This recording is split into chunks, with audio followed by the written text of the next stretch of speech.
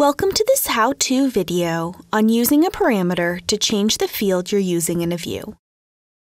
You can download the exercise workbook to follow along in your own copy of Tableau. Parameters can be thought of as a variable whose value is controlled by the end user. This can be something like choosing a cutoff value for an analysis, or even which field is displayed in a viz. Let's say we want to build a single chart that will be used by two different groups of people, one who are interested in sales and the other who are interested in profit. We only want to make one view, but let the person using it choose what value they want to see.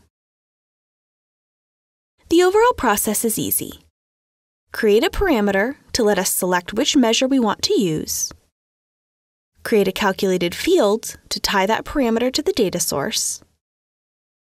Use the calculated field in the view.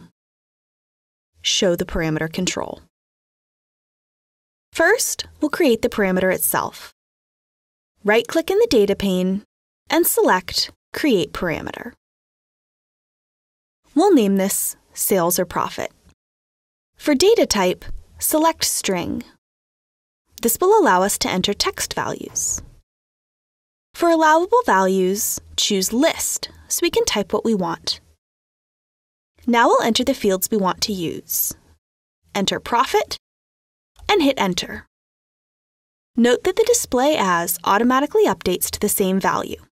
We need to remember exactly what we put for the value. We'll need it later. In the next row, we'll type Sales and click OK.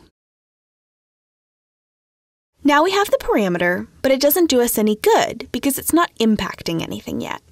We need to create a calculated field using the parameter's input.